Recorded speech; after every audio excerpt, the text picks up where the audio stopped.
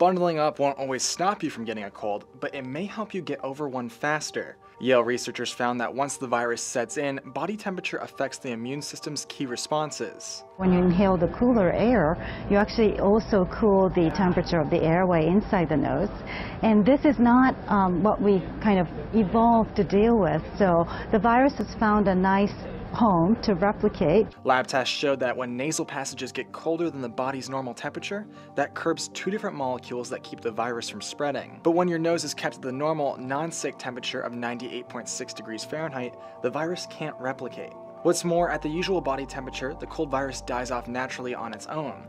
That means your body works against the virus in a few ways as long as you stay bundled up. So how do you raise the temperature of your nose? The study's lead researcher says to cover it with your scarf or wear a mask and spend less time outdoors in the fall and winter. For Newsy, I'm Ryan Beek.